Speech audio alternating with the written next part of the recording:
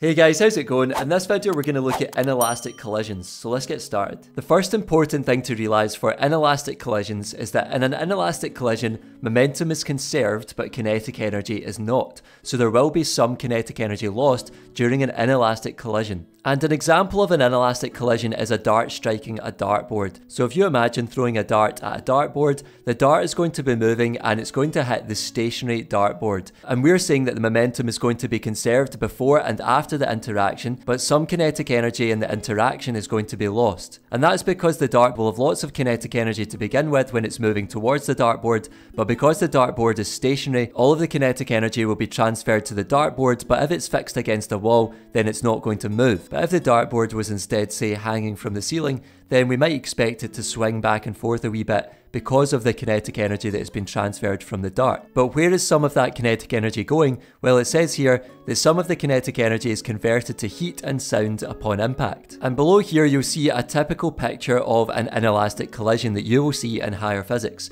So it says here to note that an inelastic collision usually involves two objects locking together and moving off at the same velocity after impact, a bit like in this picture here. And I'm just going to show you a quick animation of this situation. So here we have two 1 kilogram trolleys, and the one on the left hand side is going to move towards the one on the right hand side, and this one over here is going to remain stationary. So what we can see here is that both objects lock together and move off at the same velocity, and the trolley on the right hand side was initially stationary. So in this type of interaction there will be some kinetic energy lost, but momentum is conserved. However, if we look back at the notes, it says that, however, the objects do not need to lock together for the collision to be inelastic as long as some kinetic energy has been lost during the interaction. But more often than not, you will see the two objects locking together for an inelastic collision. So there's just a picture representation of an inelastic collision where the two objects lock together. So we've got a 1000 kilogram trolley and a 1200 kilogram trolley, and the first one is moving at 11 meters per second.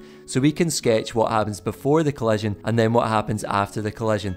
And you'll see that we've got v equals question mark because often you'll be asked to work out what the velocity of the two objects are after the collision. So we could use the principle of conservation of momentum in symbol form to try and work this out. And sketching the situation of what's going on before the collision and after the collision is going to be very useful for you when you're doing problems. That's all for this video, folks. I hope you found it useful. If you did, give it a thumbs up, subscribe, and I'll see you in the next one. Take care.